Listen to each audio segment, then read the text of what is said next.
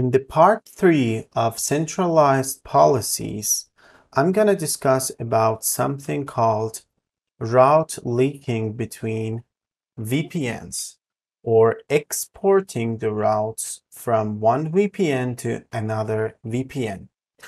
In the MPLS L3 VPNs era, this is called doing an extranet, which means taking some routes from some VRF and importing them or leaking them to another VRF. In the Cisco SD-WAN solution, this is called exporting the routes between the VPNs. Let's say we have R22 here. This is part of VPN 200 or our guest VPN. It wants to have the reachability to the PC4D1. Let's imagine PC4D1 is providing some services, for example, services like DNS or something, and the guest needs to have the reachability to this PC4D1. For this purpose, we can do the export from VPN 100 to the VPN 200, and the other direction, we can do the export from VPN 200 to the 100. Otherwise, our connectivity is gonna be one way. We need to do it in two ways, in the opposite direction also. And by default, only VPN 100 can have the reachability to the VPN 100 on other sites, which means Cisco SD-WAN by default is doing the isolation or segmentation for the different VPNs. How we can achieve that goal? Let's go to the vManage in this policies section, centralized policies, click on add policy. I have created a new site list. It is called site 20 and 40. I want to apply this policy to only site 20 and 40 because only these two sites contain two of our VPNs, which are VPN 100 and 200. Let's click on Next. In the Topology tab, click on Add Topology and Custom Control for route and TLOC. In this section, we are dealing with the routes. Create a policy to apply on a OMP. Click on it, new sequence rule, and we can specify our VPN here. From the VPN list, I select the VPN 100. In the action, click on Accept and simply export to. Here we can select the VPN 200. As you realized here, we want to take the routes from VPN 100 and export them to the VPN 200. We need to do the same job in the opposite direction. Let's create another sequence. Match the VPN 200 this time. Accept it and export to VPN 100. And by default, I have not specified any prefix list here, which means all the routes by default are going to be taken and exported to the other VPN. But in the real production networks, we don't do this kind of stuff. In the real production network, you need to be specific about the prefixes that you want to export them to other VPNs. For example, you need to be specific and say, only take the 192.168.40, for example, this one, and export it to the 200, and only take the 140 and export it to the VPN 100. We will discuss about that thing, but for the beginning, that's okay to have such a simple policy, only selecting the VPNs. Let me call this one the extranet export VPN 100 to 100, the name, save, click on next, and here again next, and in this part for the topology purpose, in which direction and for which sites we want to apply this policy to. Sorry, I forgot to do something. Let's go back here. And I want to edit this one. I want to go to the default action and change this default action to accept. Let me tell you why. If you put this default action to be reject, even when this vSmart device receives some VPN 100 routes, it's going to drop them for the 200 as well. That's why in the default action, you need to specify the accept instead of implicit reject or implicit deny, let's say. Save it.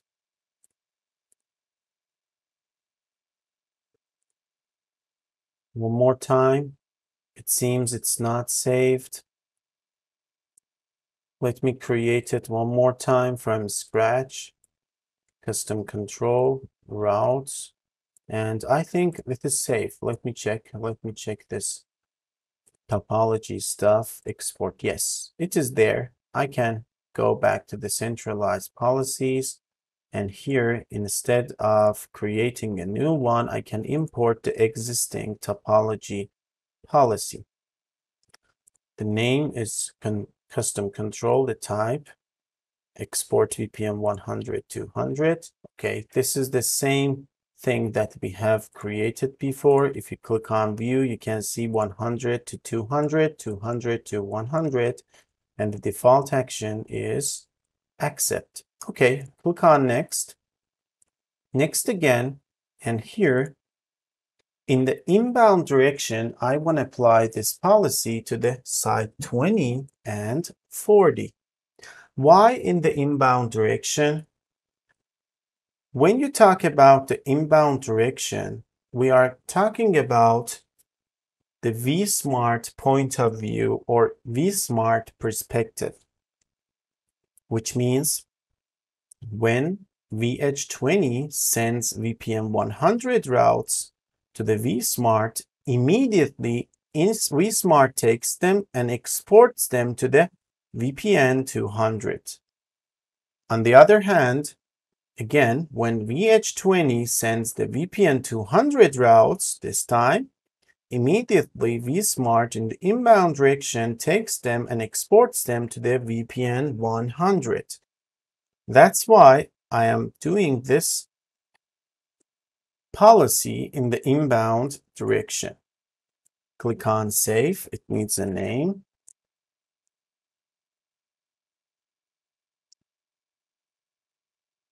Okay, let's preview the policy. It has two sequence numbers.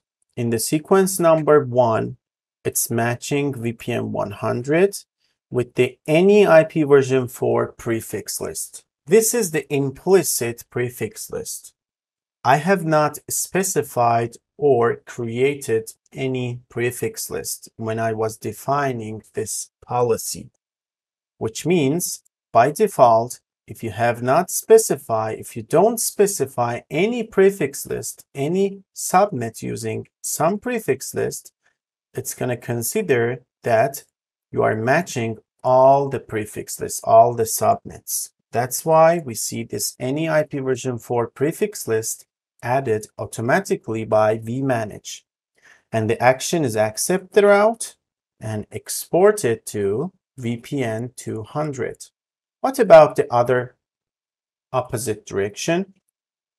In the sequence number 11, we're matching the route VPN list is 200, again, matching anything, accept it and export it to VPN 100. The default action is accept. I want to mention this one more time. Don't forget to change the default action to accept. Otherwise, vSmart takes the 100 routes, for example, and drops them. For the 200, again, drops them. That's why I changed it to the accept as the default one. Okay, click on OK. And before I apply this policy to the vSmart, I want to show you something here on the VH20 for the show IP routes OMP. As you can see, the VPN 100 only contains VPN 100 routes. These are the data center routes. And what about the 200? 200 only includes the 200 routes. Let's apply this policy and see what happens.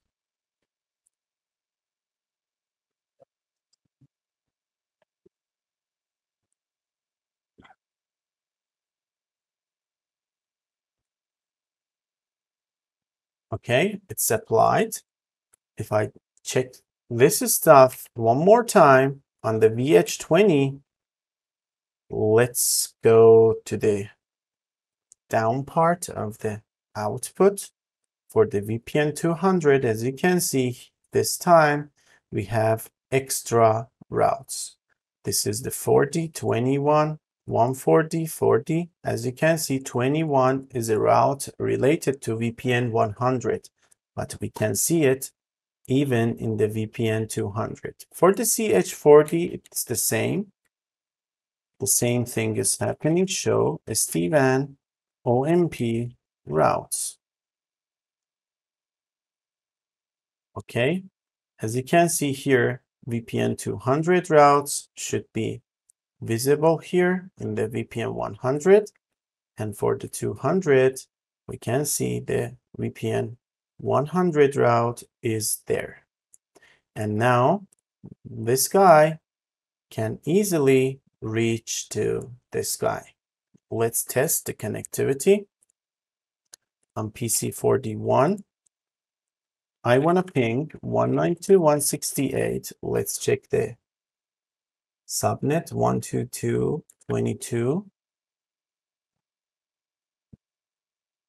Okay, if I trace 192.168.122.22, simply we can see that the traffic has been sent to VH or CH40. CH40 sends it to VH20 and it reaches to the other subnet inside the VPN 200.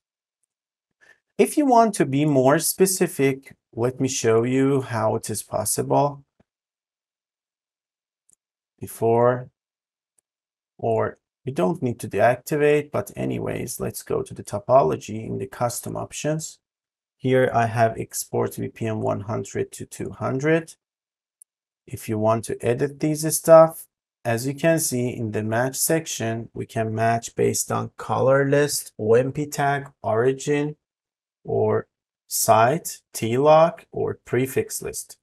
I want to try the prefix list here. For example, I want to say define new prefix list, and I want to match VPN 100 addresses. For example, 192.168.21 subnet, 192.168.40 subnet. I call this one VPN 100 subnets, or let's say subnet, only one of them, or subnets. 192.168.21.0/24, 192.168, let's check, 40.0/24. Okay, I select this one, save. For the other side, I want to do the same thing. VPN 200 subnets to be leaked. 192.168, I think it is 140, and the other one 122.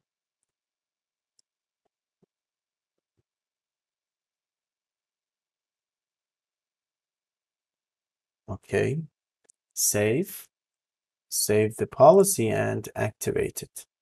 This time we are more specific compared to the previous simple one. In the previous one, we were taking all the routes from VPN 100 and exporting them to the 200. And again, in the opposite direction, we were taking VPN 200 routes, all of them, and putting to the 100. But this time, I have specified I only want to export these subnets from VPN 200 to the 100 and these subnets from 100 to the 200. It's very handful when it comes to the, for example, leaking some routes in the data center to the guest side to give them, to provide them DNS server or file server or something access. But anyways, for testing, it's okay to do route leaking between site 20 and 40. Okay, I want to go to the vSmart device and take a look at the policy show, OMP show, sorry, run policy. And here, instead of having matching any IP version 4, I have specified these specific subnets. Okay, that's how you can do route leaking between two VPNs.